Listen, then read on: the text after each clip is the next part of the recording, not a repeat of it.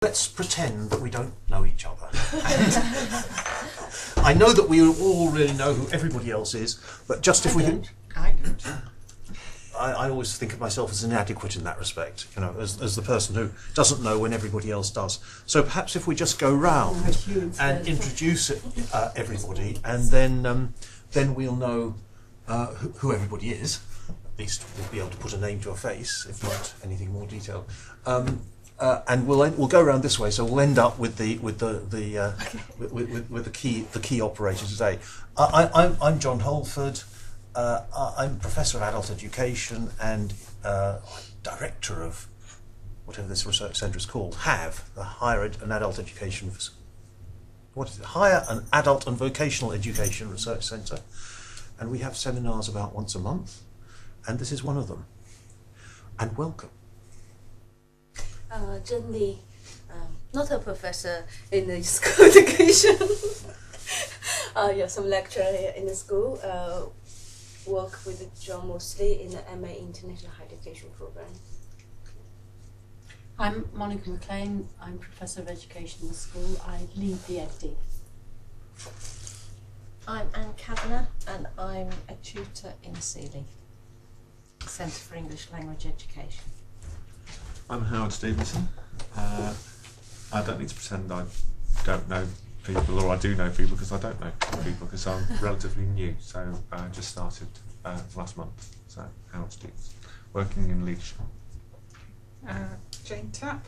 I have been working as a lecturer here since September, but before that I was in HAV as a PhD student. And I got the certificate yesterday. Wow, congratulations. Congratulations.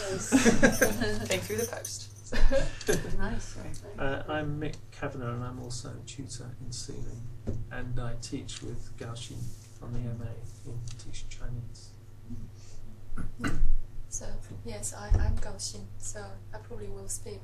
She will speak. Can I say, just by way of letting you feel entirely free, we're relatively relaxed here, usually, and I always eat my sandwich, and please feel free to tuck into yours as well.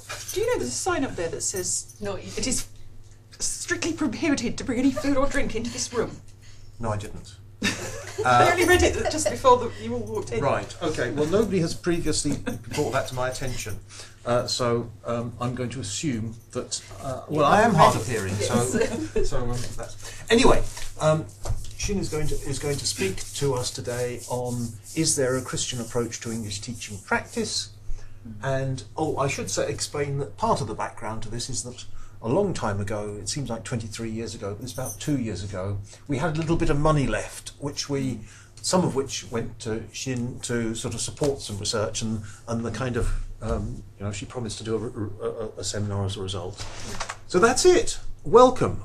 Somebody else. Roger, would you like to introduce yourself, since we're pretending we don't know each other? I'm Roger Murphy. Xin. Okay, so actually, basically, I think John just mentioned, just put in something I really want to say. Yes, so this is small, this tiny, thank you. But this tiny bit small. No, introduce yourself. she's too late. Do you want to say hello? Okay, I'm Christine, I'm second year PhD student. Welcome. Everybody coming in after this we won't stop for, but that's great. Okay, yeah, so, basically, I mean, what John just mentioned is something I was about to say, because really thank you for HAVE Centre's support to give me the money to actually design and develop and basically conduct this small project. So thank you. So I hope that, I'll try to report what we've been doing, but also there's some other things I really want to carry on. So probably I think it's mainly to get some advice and comments by giving this seminar. Right. I think I want to start with this question. So, but at least I think I asked myself many times. So why do I want to be a teacher? And I think because I'm Christian, and also the friend who co-writing the paper, she is a Christian as well. I think both of us, we talked many times, and actually I think that one of the thoughts I had was that many times I realized how I was trying to answer. I feel like my values been changed a lot, and also just a lot of things happened in my life since I became an English language teacher. I feel like I did respond differently before and after becoming a Christian. So actually, so means that we are carrying. Well, I'm trying to use I am really trying. So I think I'm carrying a dual role as both as an English language teacher and a Christian as well. So I think that really the general question interests me is that how beliefs could or couldn't interact with somebody's English language practice. So I try to put the context to narrow down to English language teaching for some reasons.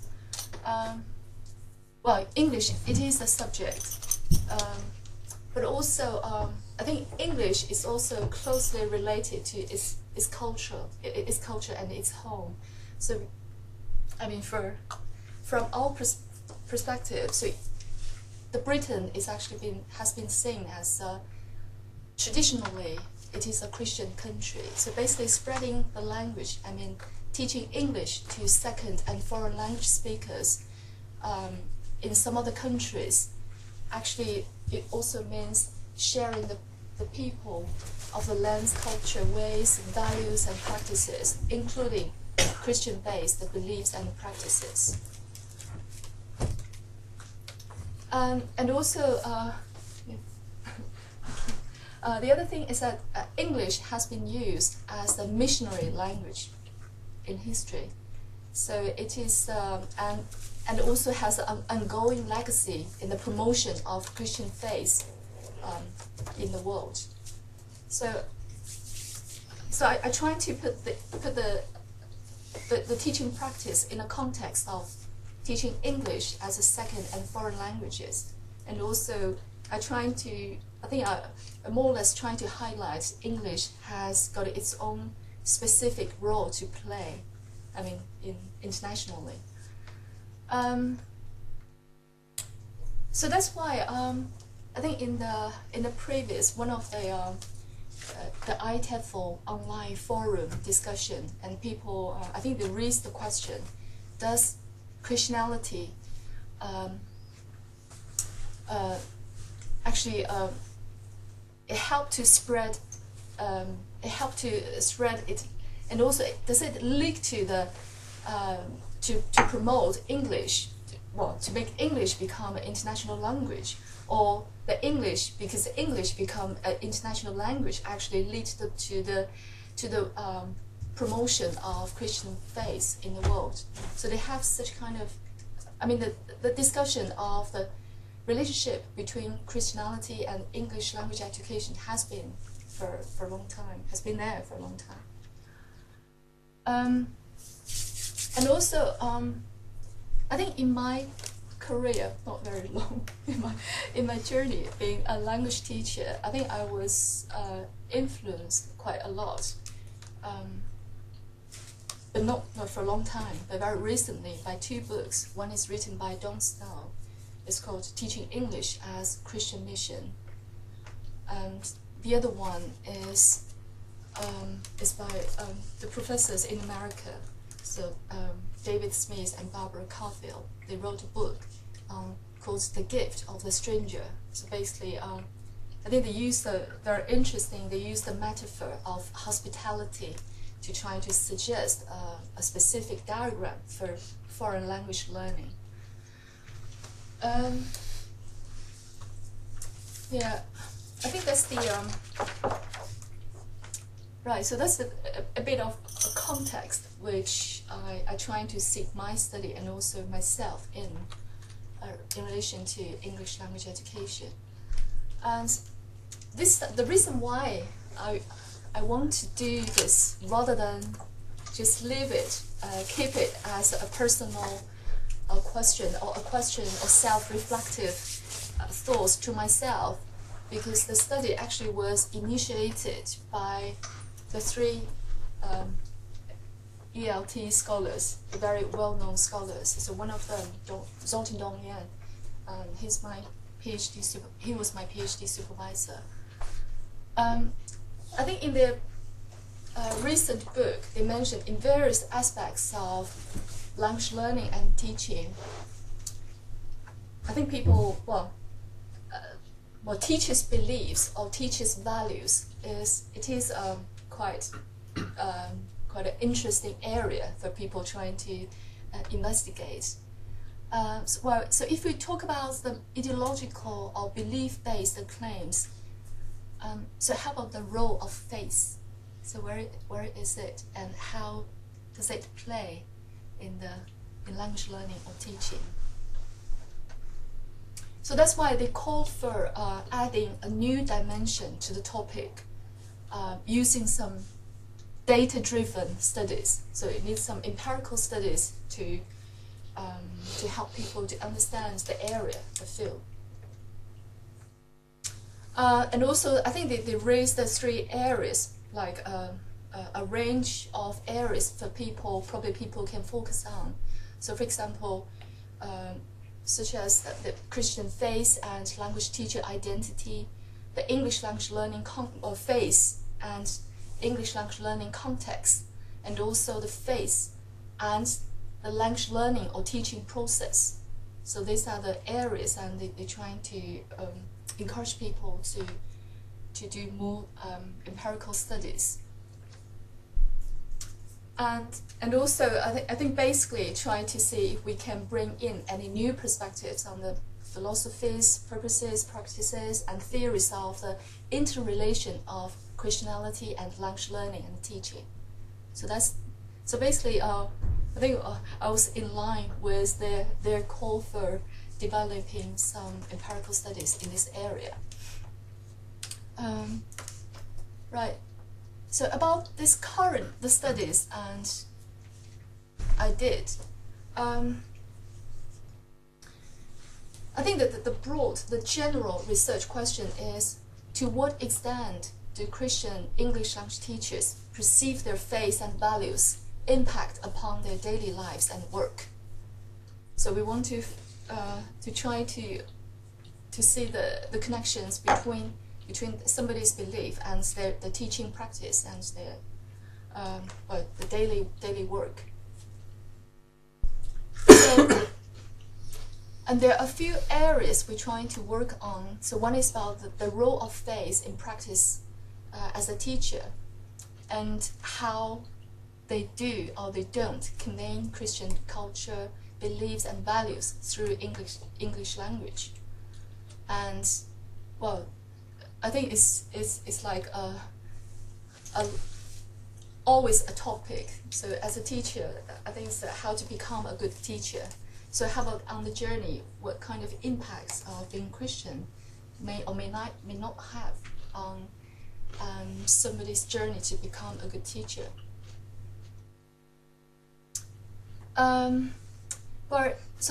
The first three bullet points actually refers to the areas we want to see if we can develop some questions, interview questions to do some in-depth studies. But then, I think two other aspects, and I was really interested in, is that, so if we say it is a relationship, does the relationship itself also being characterized by some intertwined or conflicting nature? So what is the nature of the relationship? And also,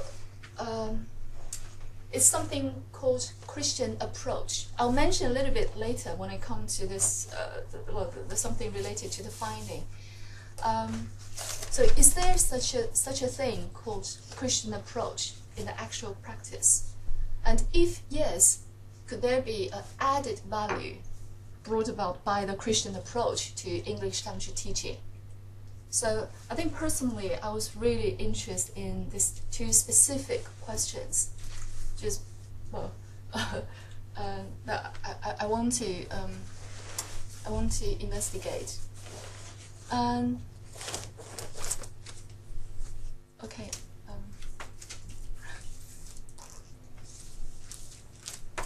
Right. In terms of the rail, so basically,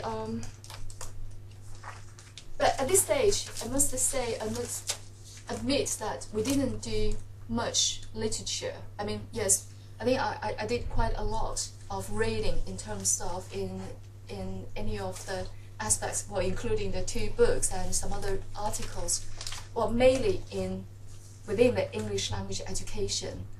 So and then developed this research study.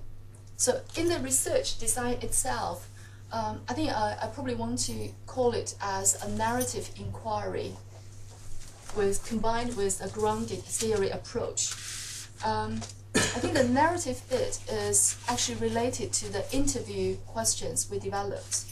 So, well, again, they're focused on, we're trying to make it to cover as broadly as possible the teacher's lives and work. So that's why we generally divide it into 3 different areas. And some questions were taken from previous literature. Well, in terms of the question itself, is not only include, like, we ask the people to talk about their stories and their life history related to being or becoming a language teacher. So at the next to the mark tick is actually is one of the research questions we asked.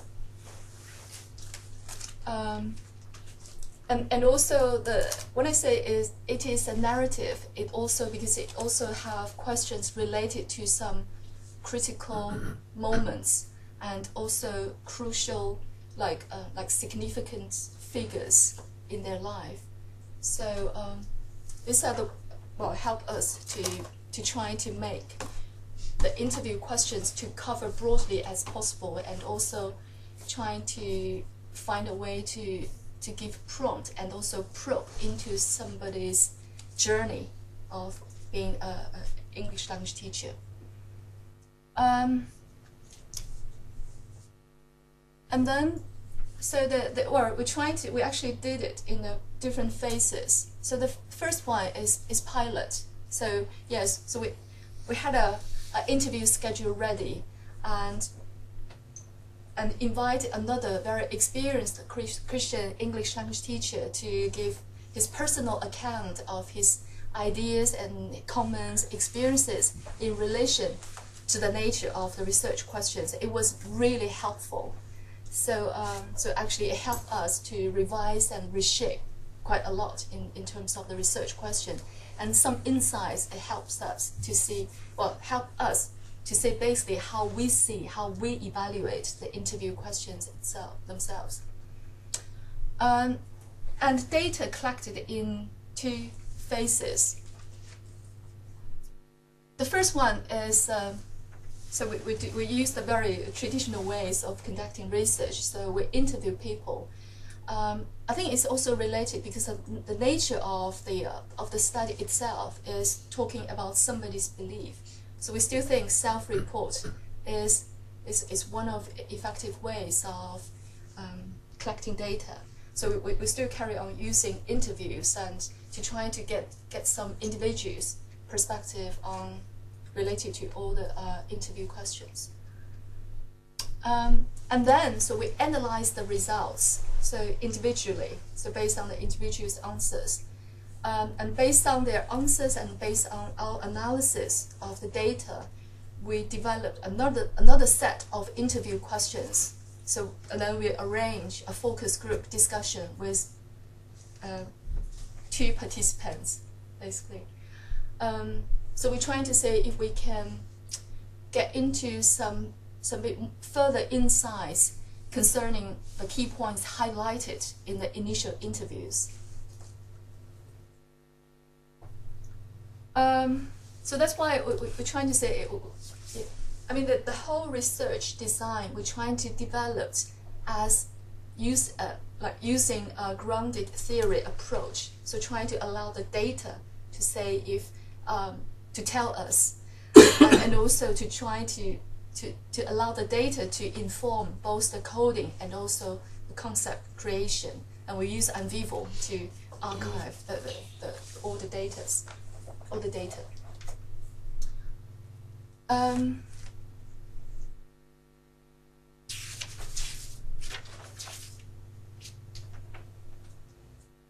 Right. And then about the participants themselves. So there are two, not that many, I'm afraid. Yeah. But both of them are Christian tutors of English to international students in the British University. And the first one, so we use that's the name we want to use throughout the analysis. So Sophia, she actually, so basically alternatively attended two different churches, but isn't really registered, isn't a registered member of either church. So apart from attending the church service, she did say she didn't have any other she didn't really involve in any church activities, or she wasn't really active in the church community. And she grew up in a Christian family, but she converted to Islam, but then for 3 years. But then, so now she became a Christian again. And another one, Alice. So she is a member of one church and also participant in the house group Bible studies, and also regularly she attends some church events. And so she is, slightly different from the previous, the first participant. Alice is quite active in the church community, and she also had quite many years of working as an English language teacher trainer in other countries and sponsored by Christian Foundation. So that's what we know during the interview about based on the participants telling us the stories about themselves, their experience. So that's the profile we're trying to summarize about the two participants. Shall I just carry on with? I'm not sure whether I should go faster or slower. So. How much more have you got to go through? Not much. I think No, well, carry on. Take it at your own pace. I think you're doing fine. Okay.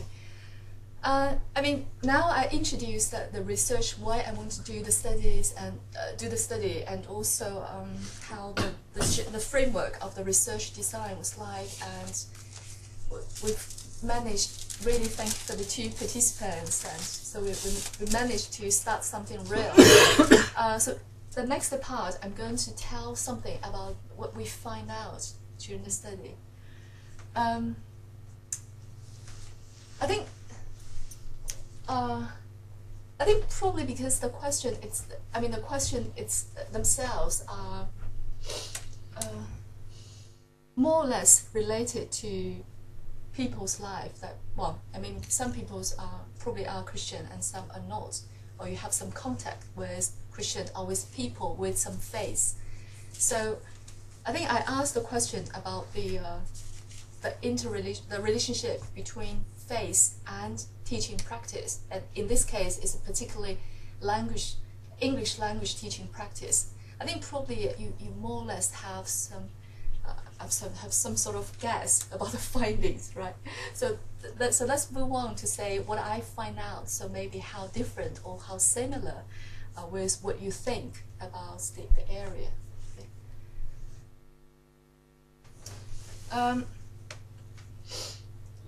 The first one is, I think, the very impressive sentence that's been been used quite a lot during the actually appeared quite a lot in the interview data, is it shows that, well, the close relationship between both, between them as a teacher or between them as a person and their face.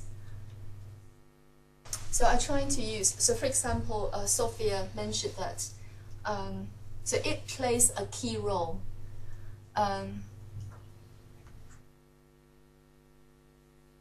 And Alice also, I think, expressed the similar idea. It is central. And also, I mean, Sophia, later on, I think it's in a group, in a focus group discussion, actually make it very, use the sentence itself. He said, it is a compass that directs me. And then she tells that what she meant by directs me. So, for example, being more reflective, and also more conscientious because of my belief and my faith, and constantly, to check. It helps her she said, it drives me to constantly check myself and my teaching. And Alice make it very clear, so God has a purpose for me as a teacher.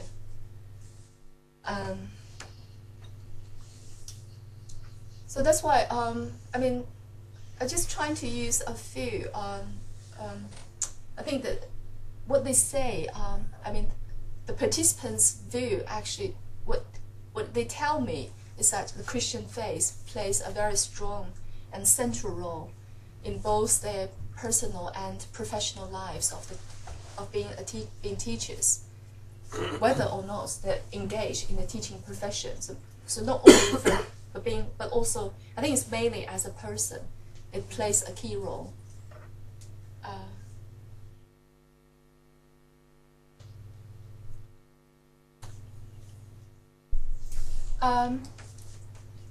And also, the other thing is talking about some in difficult situations. So how they cope, and what kind of things help them to cope with difficult or challenging situations. Yeah, this is. Sorry. Yeah, I've got to put it in bracket. This is from Alice.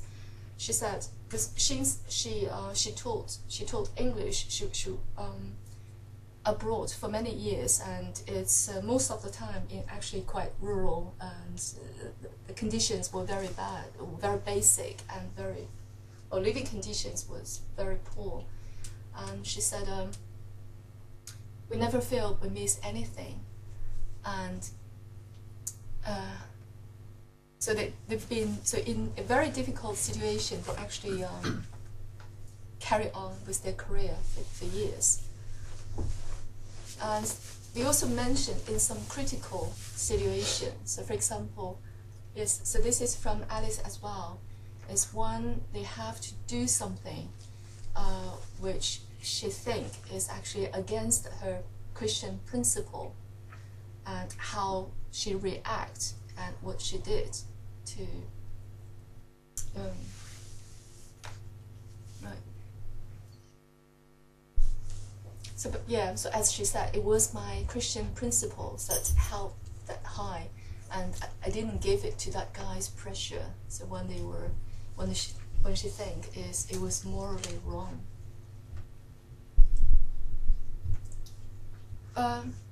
So again, the participants' view actually it tells us is that the Christian values are the resources that draw upon when they really face with difficult situations.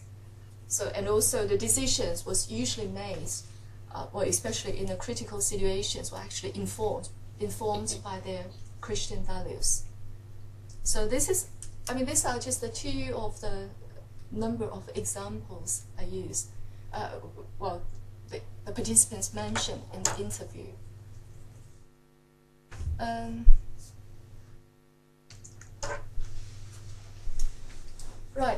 the other one, it comes to about the Christian approach.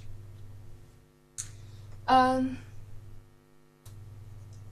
I thought about it. I mean, before I actually searched for any literature related to this concept, I was thinking if there is such a thing called Christian approach or not. And I think probably in the general education literature, there's quite a lot talking about Christian value or the faith value, how it related to teaching practice. But as I said at the beginning, well, the starting point we're trying to make is to act as an insider. So I want to look. I started with the literature in English language education, so in a very specific, narrow, focused area. So I find actually Smith.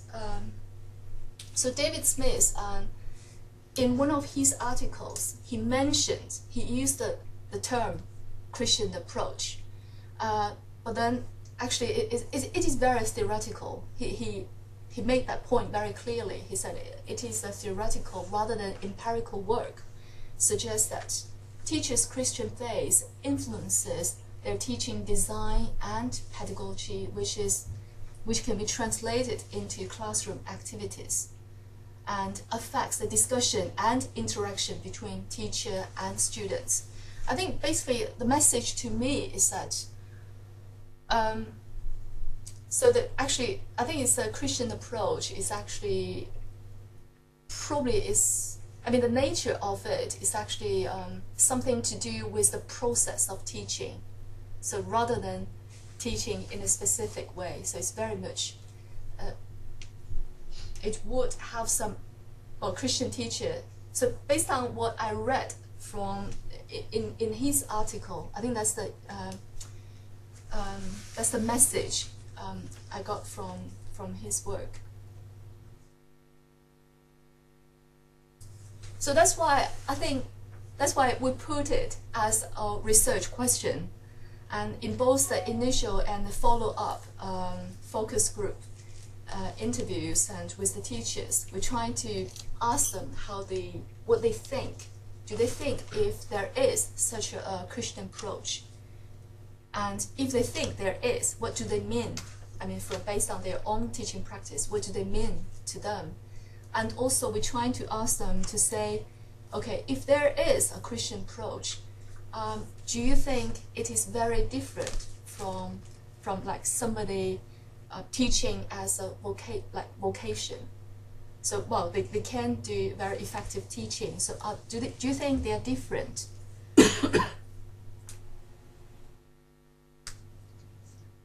I think the first answer, we got from is, I mean, Sophia was the first person answer the question. That's what she said. She said it's the essence of Christianity is the relationship between. So if there is a Christian approach, I think that she said the primary focus would be the relationship between teacher and the students. So I think probably based on what she said, I think she's trying to say that the approach would be evident through the relationship. So how the process is actually involved with the tutor and student relationship.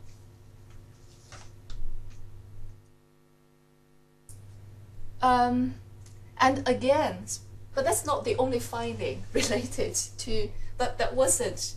Because we were really in this interest in the topic, so we try to ask various different questions to try to probe into it, and then so in terms of the Christian approach, I mean the two participants, and we're trying to summarize them summarize here is that they actually list down some. Well, actually, I hope the list actually. It's kind of a summary of what they say, what the two participants say about what they mean by Christian, what does a Christian approach actually mean to them, and what are the features of Christian approach.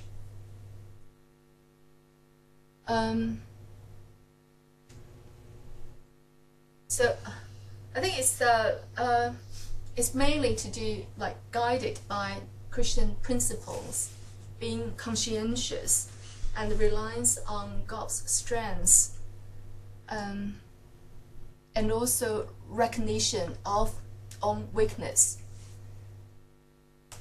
So that's the aspects being mentioned in the interviews and later on the focus group discussion. I think if we look at how we're trying to summarize the Christian approach, I think to me it's very much related to Christian value, generally speaking. But also, I think still maybe some people probably still have the question that, well, a good teacher can do this, maybe they can also be very conscious and also trying to do the right things to the students. And so I think that some people might think, oh, a good teacher should do this as well, maybe. So it's not really Christian approach specific. I think people might have such kind of questions. But what we find out in the interviews are that,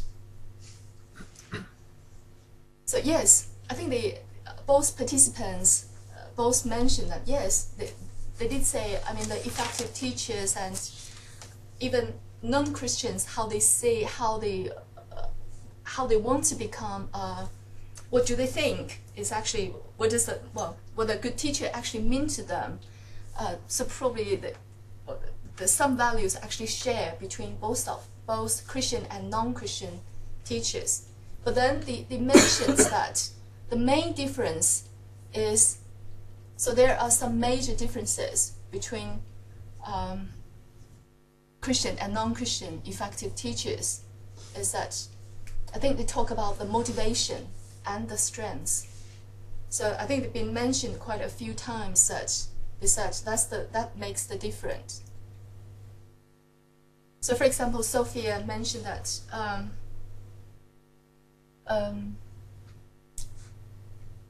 I think it's very much to do her motivation. She said, I'm probably gifted in that area, but from a personal perspective, what makes me better at my job is being a Christian. So, and she also emphasized it is just that subtle extra ingredients. So I think she's trying to say it is very different. And also from Alice, what she said is that so the awareness of your motivation for doing things, and also the strengths with which you do things. So that's the again, I think both of them actually at different points mentioned about the differences between a Christian and non-Christian teachers. But I must say that of the research design, we didn't want to invite the non-Christian to make some comparison. So that wasn't really, so but just these are just the comments, and also the data really came out when we were doing the interviews. Okay.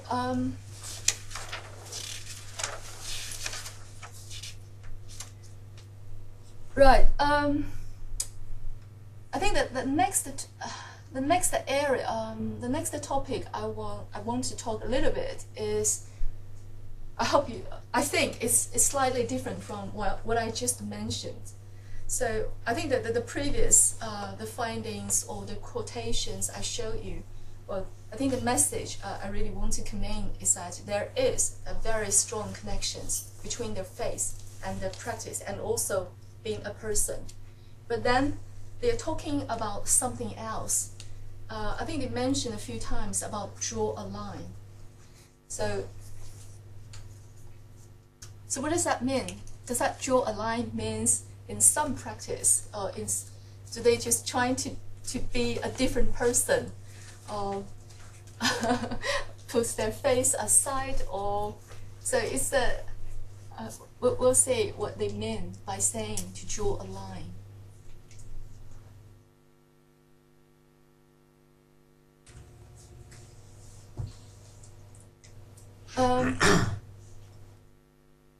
Yes, I think that the question was asked when we had the individual interview, was that if there's so we're trying to put our participant into a quite difficult scenario. So for example, in the classroom, if you had one student really question or argue about or say something really very strongly about Christianity of Christians, so how would you react to that? I think that was the scenario, and we're trying to get and ask the participant if they had such kind of experience before, if they met such kind of things before, and how did you react to it? So here are the is actually what Alice told us. I think she trying to say, I think it comes back to the whole thing of respecting differences. So, and then she said,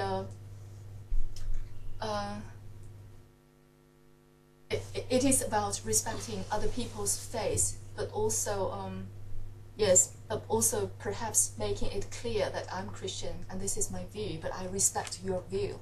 So this is how she answered the question. And also, I think Sophia mentioned something similar as well. She said, because as a professional, you are expected not to bring in personal, so that's why I think later on she said she tried not to use the time in class to, so basically she will do her job, and rather than, yes, so here it is, so use the time one, it's an abuse of that position as a teacher to use the time when I should be teaching to do that. I think it's so when I look at this data, I think it's clearly they're trying to say there is time when they want to draw a line. So, but I didn't put any. Well, so basically, of this part, I think the analysis at this stage are very descriptive. So, so what does it tell us? Well, I think the message is very clear. So they acknowledge the need to draw a line between teaching and sharing the Christian gospel. I still have the question. So where? So how people, I mean, if there's a part of their beliefs and how, and I mean, in terms of those beliefs and actions, so where is the point to be very conscious that it's the time to draw the line? So I still have this, which is I mean, when we did the interview, so probably we'll need another time to go back to the participants and to get some further ideas. So I wasn't clear how to, so it's very, very descriptive when I write down and trying to write something on this part. So, okay, I want to I just put together a few, I think so far I use quite a lot of quotations from the participants, basically trying to say it's not something I said, it's what I learned from my participants, how they view their faith and how they view the relationship between their faith and the practice. And here at this point, I'm just trying to summarize a few things which I think is help a lot to answer the research questions. So the first one is,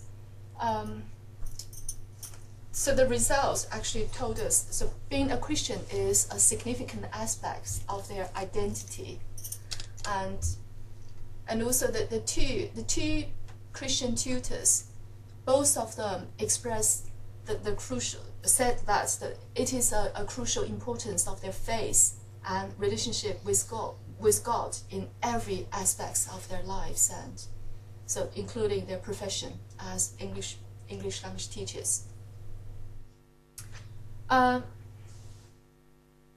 in this connection, so Christian values tend to develop people's character and also help them, especially when they need to make decisions, minor or major. So the faith also serve as a standard in guiding them to live a life. And also, as highlighted by the participants, that their faith, well, I used it in the previous PowerPoint slide, it is a personal compass for Christian living and influencing all aspects of their lives. So that's why we said separating the tutors' Christian beliefs from how they approach life is not just difficult, but in fact impossible. So I think it's been, so basically the study confirmed something I learned from the literature. So there is very strong connections between belief and their profession. And also, I think the next thing is that how they see teaching, how they see their profession. So they see it teaching. I mean, I think I asked the question broadly at the very beginning. So why do I want to become a teacher? I think probably everybody has got a very different answers. I mean, these are the answers from the two Christian participants. They said that teaching, they really, well, especially English language teaching, they see it as a form of service to God. And so that's why the passion for teaching is actually fueled by their Christian faith, and also for the benefits of the learners. I didn't really, but I think they mentioned quite a lot about what they do with the students actually, because I didn't do any specific headings using it, but I have quite a lot of data. So that's why. So that's all of this actually, in a way, to help to formulate their views of a Christian approach to English language teaching. So that's how they see what Christian approach to English language teaching actually mean. The reason why I keep saying it is work in progress, because there's some reasons. So that's why I think the reason why I want to give this presentation, the first thing is really thank the center to sponsor this project. But the other reason is, I think here is another major reason, is that I do have some questions. I hope that we can that'll be really helpful if I can get some answers or some comments. So it's related to the work in progress. I think the first one is that, I mean, based on the first round of data analysis is to me, very descriptive. And also, because we had basically the analysis was driven by the research questions. So for example, I want to look at, okay, how the role of faith in their profession, the role of faith in their life, how they see on their journey to become a good teacher, or the impact of faith on themselves, on their practice. So that it's basically it's a theme or the research question driven journey of doing the analysis. But then I still have these questions, and I think I really need to go to the data again. One is that, and coming to this point, I think more or less I've got what I really want to. I mean, the descriptive analysis, it told me a lot about how to answer the research question. But then, I mean, something else came up to my mind. I think the first one is actually is something I'm thinking now. So one is that any tension. Well, because we have two participants, so is there any differences between them? So I want to look across the data to say any differences, and also of the one person's, one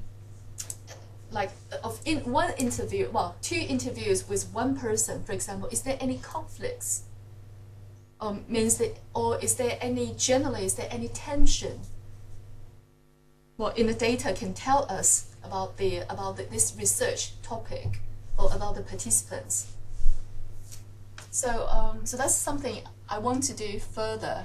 But then the next thing I'm thinking is that, well, I think of the research design, it looks, it become, well, although we use different methods, but I still can see it is quite thin, because well, the original idea was to have students' perspective. So we want to have the tutors, but also the students. Well, that's the original design, but just that we didn't really, I didn't manage to get any student participants. It was the problem. And also, I think it's to do with the arrangement of the program, because it's very intensive. So usually students would be here with the same teacher for about a month, maybe 4 weeks to 10 weeks, and they will disappear, and then they will come to do their subjects. So it's so for various reasons, and I didn't get the students' perspective on this, on how they see about the teachers, how they see about the teachers, and also whether what the teachers expressed, the attitudes and their beliefs, how been translated into their teaching. And so it's there was the possibility, but just that I didn't have the data to tell that. And then the next thing is that, because this topic is generally about belief, so I think at the beginning I know that I would use some self-report methods to collect the data for sure. But then at a certain point, I wonder whether the belief would tell, I mean, data would become very richer if we have something from the action or from the practice. So is there, I mean, well, the research topic would be the same, so it's under somebody's belief. But I wonder whether any data from the action perspective, from the practice, about what they are doing, how they would help to interpret what they believe, help to interpret the research, the data, and also therefore to answer the research question or not. So I still have the question, and also if it is necessary, or if it would be useful, so what kind of methods could be used to record somebody's teaching practice or what they are doing? Is it classroom observation, or if it's observation, is it one-off, or I should do an ethnographic? But then the question comes back, because it's about somebody's belief. So if I observe about the behavior, would that really tell me something about what people believe? So I never really, because it's the first time to do a topic on belief. So so I still struggle how to justify and also how to see whether I should use different methods and to collect the different sets of data in order to increase the power of interpreting the data or not. So,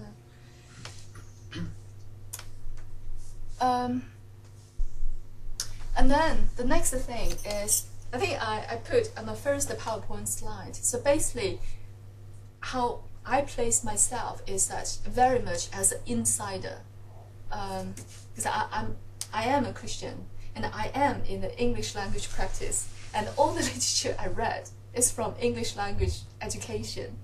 So that's why, but then I think really coming to, because I have some questions I can't really answer, but based on my experience and also read the literature within this this area.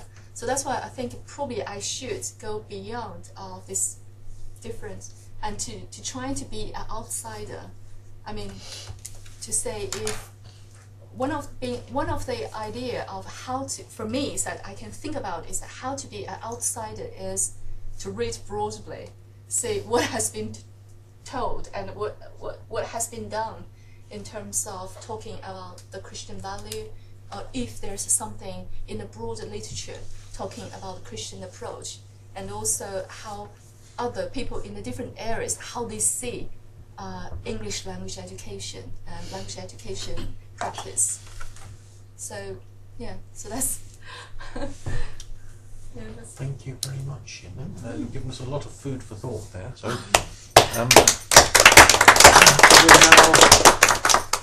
we're now open to discussion, questions,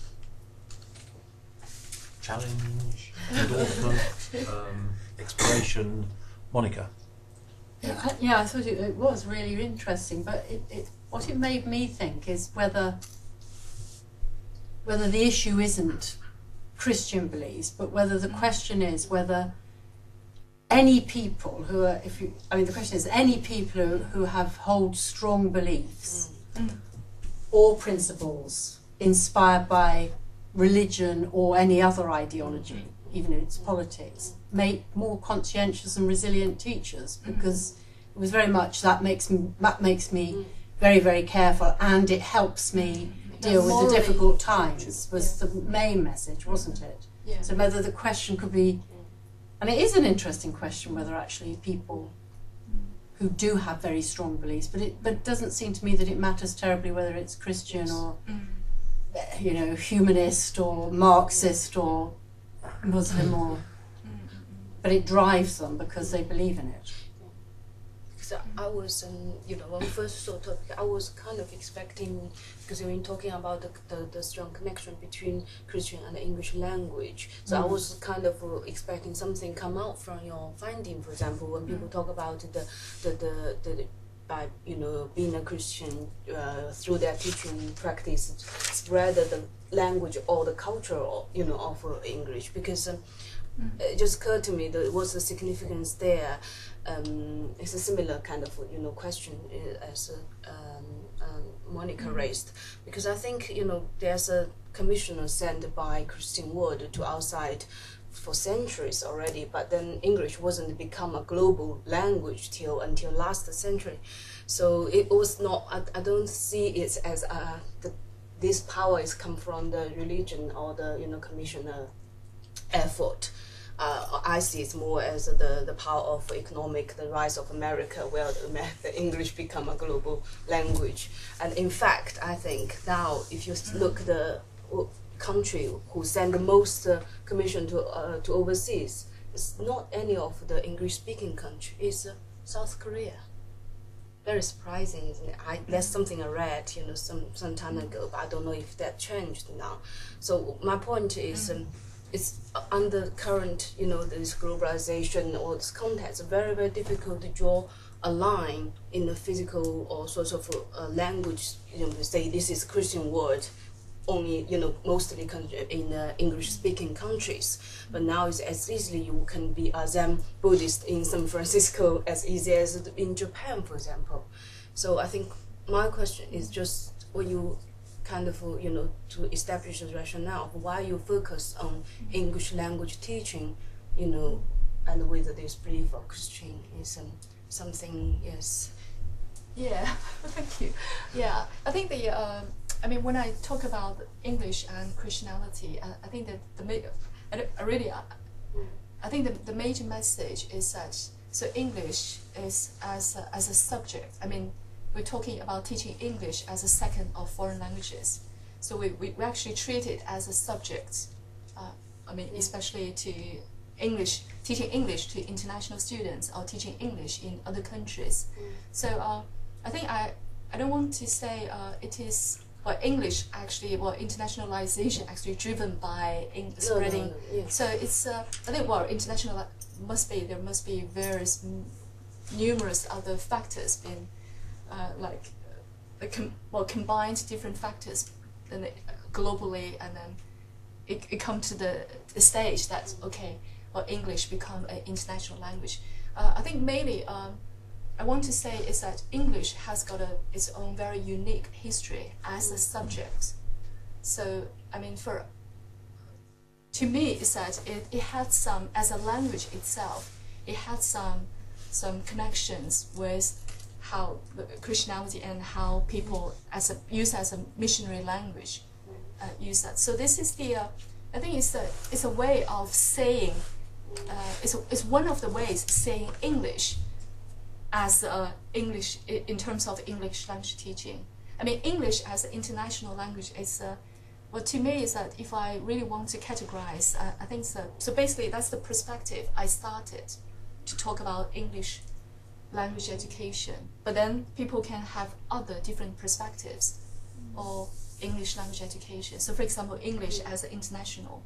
But in this case, so English for years, it has a long history and still is going on, is that it's been used as the big missionary language. And also, so a lot of teachers, especially the teachers being sent abroad, is actually, they're Christian, so they're Christian missionary. So that's the, so that's just one way of, it doesn't, I didn't mean to tell the whole picture about how English language education mean to the world and to the people in the profession. Let's hold it. We've got lots of people trying to get in. So 1, 2, 3. I think the point that already been raised are critical to reflect upon in writing this research.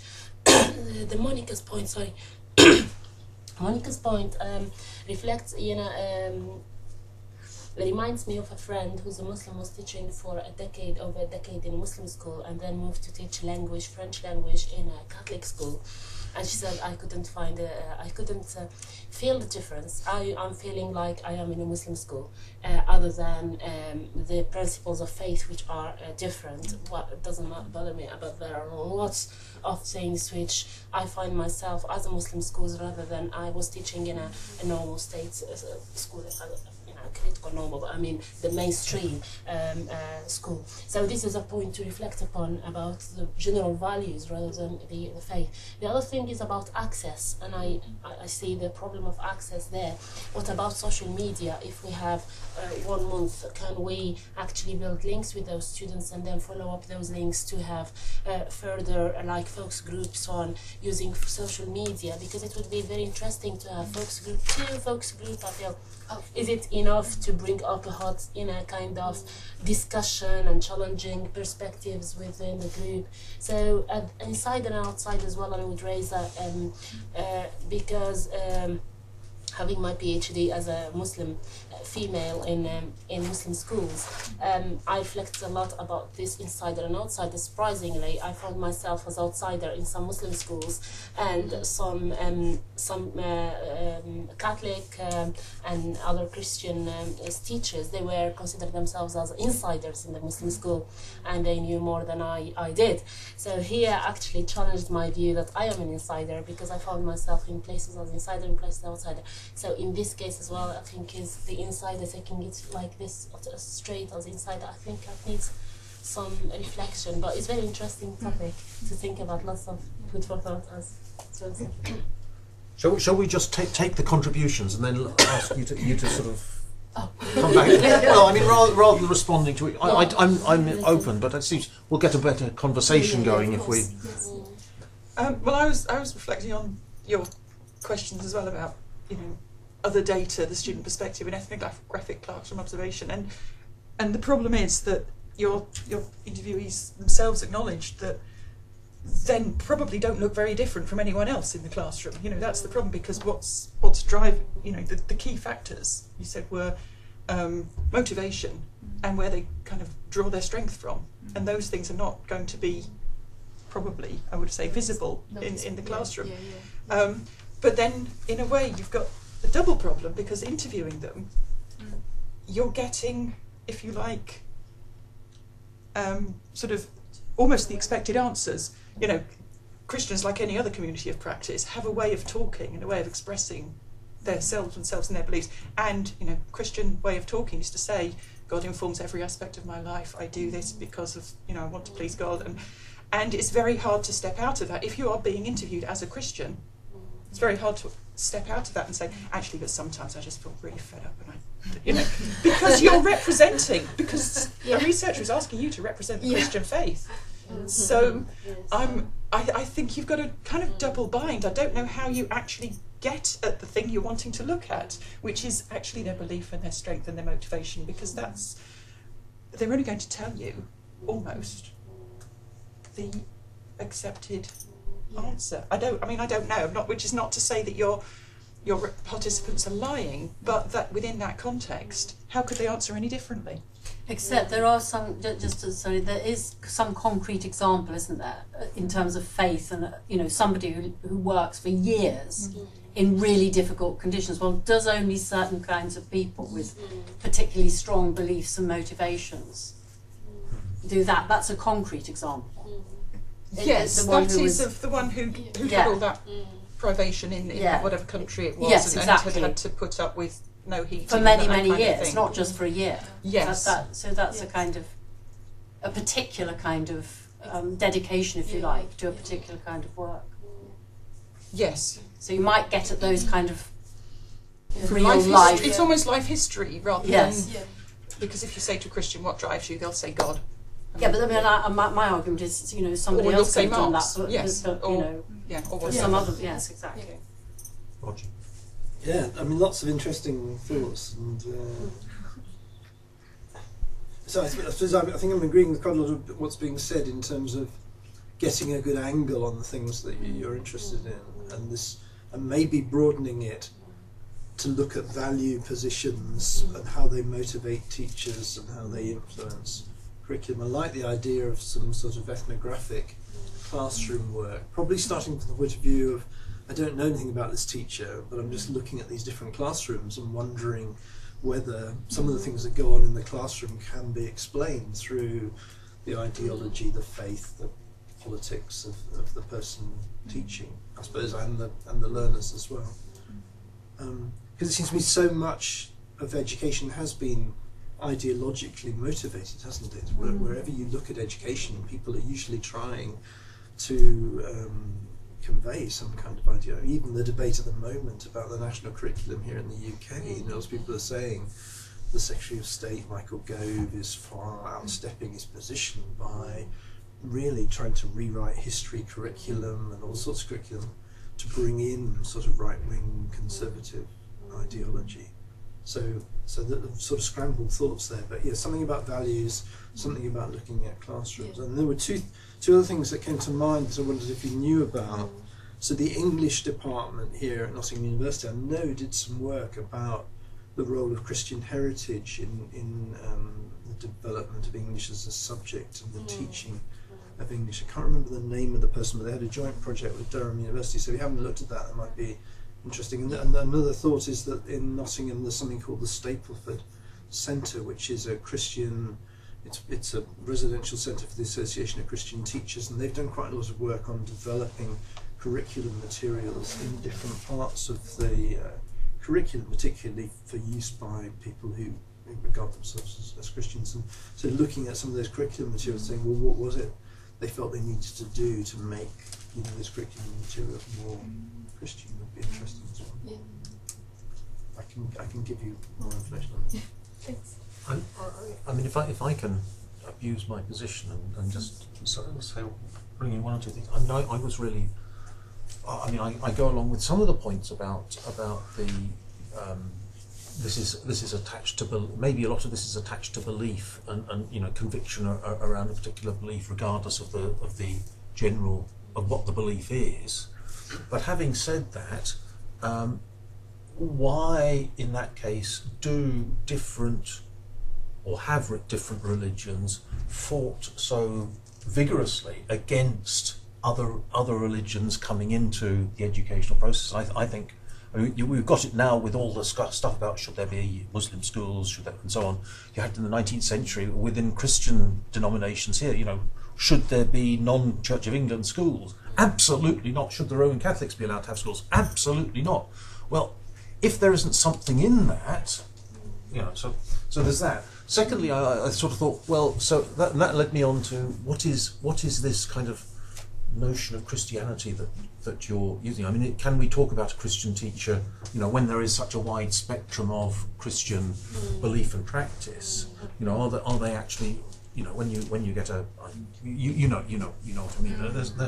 And I mean that's true now, but it also becomes true if you look back historically. I mean, Christian belief clearly has varied a lot over time, and so I think of, I suppose one image of a Christian teacher of, say, the 19th century might be of, a cleric standing in front of the class and conducting a sermon, in effect.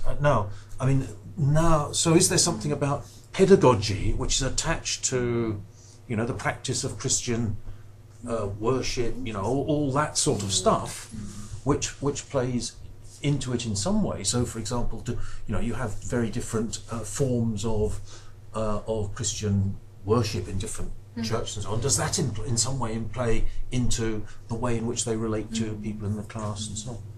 And I suppose the third thought that came to me was just out of if you look at was that clearly I think as Roger said, Christians have believed over the years that what they do is that education is particularly related in some way to what they do. That there is something that makes Christianity kind of that makes education one of the important things that Christians should do, and you can see that in all kinds of writing about this over the years. And I the one that comes to me, being an adult educator, is the work of William Temple in the early 20th century as kind of archbishop, but very involved in adult education. And it was without being in any way a sort of, what's the word, proselyte? It's not a proselyte. What's the word? Yes, it is, isn't it? Anyway, that kind of, he wasn't somebody anyway who would stand up in front and say, he was a bishop and all the rest of it. So he preached, but in his educational practice, that wasn't what he would do. But nevertheless, he felt that Christian purpose was really important to why he was a teacher, why he thought education mattered, and so on. So there is something in what you're looking at. It's just it's complicated, isn't it?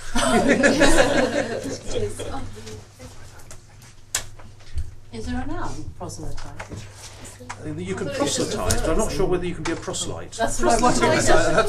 Proselytiser, maybe. Yes. Yeah. And doesn't the whole discussion also join up with this debate about the internationalisation of education, and here in Nottingham, higher education? When you start exporting education, and there's so much culture and perhaps values and ideology in it. And even is there some?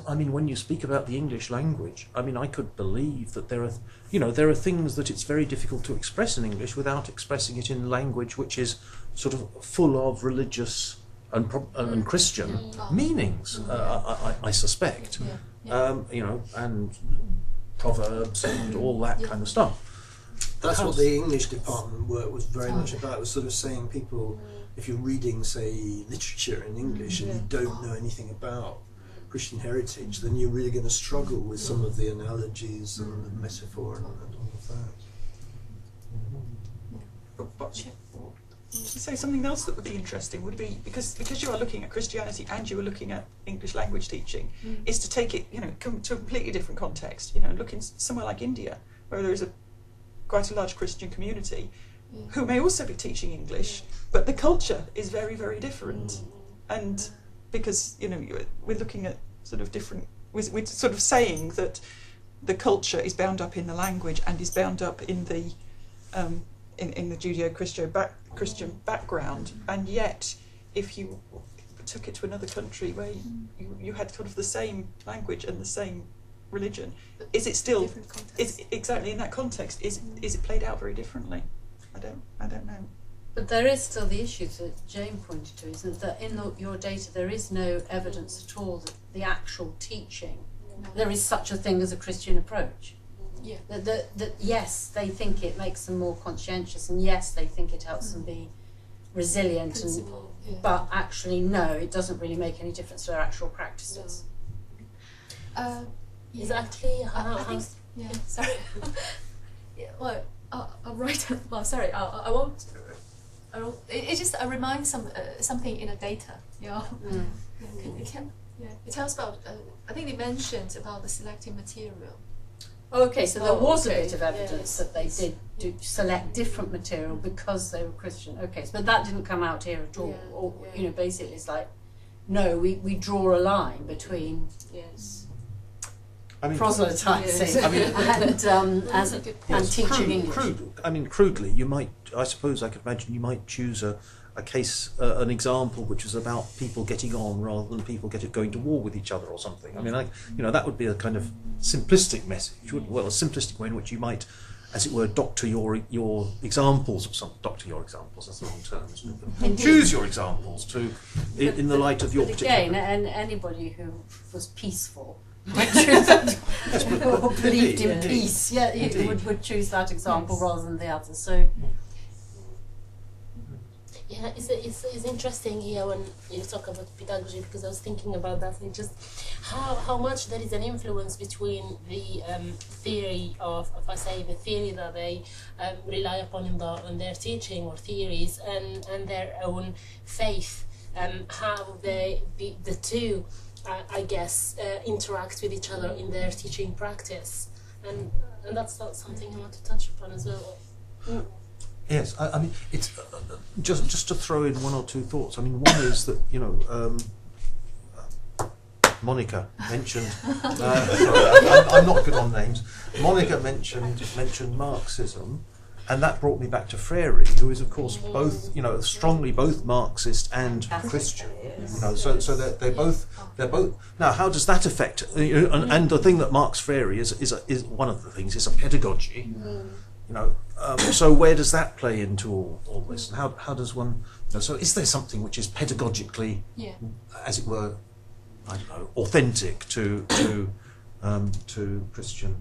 Of course, his case, it was to do with focusing on oppressed people, wasn't it, and getting them to think about their own conditions. Where actually, the one thing that did come out here is they're saying, well, what would make it very special is that we will always look at that kind of relationship between teacher and tutor, which is a very different, it's a kind of authoritarian thing than Freire, who will say, I want you to work together and to get to understand your own conditions of oppression. Yes. So the pedagogy could look very different, and it is driven by belief, but not as clear-cut as Christian or Muslim or Buddhist because the Christian brothers who would see their role to beat badness out of absolutely their boys really would hard, also be doing that with the Christian philosophy. Absolutely, yeah, that's right. Yes, they would. Yeah, I was thinking about your peace thing. I mean, it depends on the type of Christian. I mean, it's like Ian Paisley. Would be probably more into war than. So exactly, it's peaceful people of all kinds. Yes. But another thought that came to mind was, you've got this English language bit in there, and so and we rightly say about the role of English and the way in which English has been attached to all sorts of things. And I think thinking of Chinese language. Now, Chinese language is now being taught abroad quite a lot. How would the role of English language in the teaching of Chinese? Sorry, the role of Christianity. The role of Christianity in the teaching of Chinese differ from the role of Christianity in the teaching of English. So I mean, I'm just thinking about angles you might get on that. So would you find if you talk to people who were teaching Chinese, as a foreign language, as it were, and teaching English, would they? And they were both Christians, would they feel a different relationship to what they were doing, or would they feel actually an identical relationship? I mean, there isn't. I mean, you mentioned the missionaries and the English, but for a lot of us, that's more like a kind of history of shame than celebration. Kind of going well. Monica is our militant atheist, isn't she? It's so bound up in it's bound up with colonialism and going and kind of Yeah. imposing ways of being and imposing. So you feel kind of bad about it, not kind of yes. No, I took a bit from the writing, so that's the colonialism actually was in the writing. So I took the bit talking about the as a missionary language. Yes, But it will raise feelings of woe. This is not something we want to kind of celebrate it, in the post-colonial era. In a post-colonial era, exactly. Just behind you. Yeah, I do acknowledge what Monica said about this sort of more negative impact that we've seen through missionary work and how it's bound up with colonialization, yeah. But there's also, I've seen, and it's not talked about very much, I think, is also the preservation of certain ethnic languages. For example, in China, the Miao ethnic group, where they didn't have a written language, and it was through the work of a British missionary in among this group of people, where this Miao language is preserved till today because he, in order to teach, the Bible and Christianity, he actually developed a script, the Miao script, that preserve the language of Miao to today. So I think, it's not just There was some byproduct. Yes. There's that as well. So yeah. And I just want to also make a point. I agree with some that have been raised already about your participants. If you're going to recruit more participants, so how do you decide whether that participant is a Christian? So what are the sort of criteria for, how do you know? Again, it's very broad range. Yeah, thank you for the question. Yeah. I thought about at the very beginning before because I know inviting them. because I know also some people who have who are planning or who have gone to various less developed countries to actually teach English. A lot of them, because my previous job, I was an English language teacher, and so I have actually met quite a number of people who went into this profession because of their Christian faith. And what I want to say, I guess, is that for the people that I've met in the course of my career, whether they're English language teachers or missionary working abroad, they try as much as possible to actually learn the local language and culture. And so they're not, from my perspective, they're not really trying to impose sort of this British or American, culture or impose on the locals. That's my perspective. And they try as much to immerse themselves actually in that culture. And I know a lot of the Christian organizations that send these teachers out, they actually fund them in language training and to understand the culture of that whichever destination you're going to. That helps. Thank you. Xin, I think we should give you the final word. So we're coming up to 2 o'clock, so whatever you would like to say in response, if anything. Well, it's I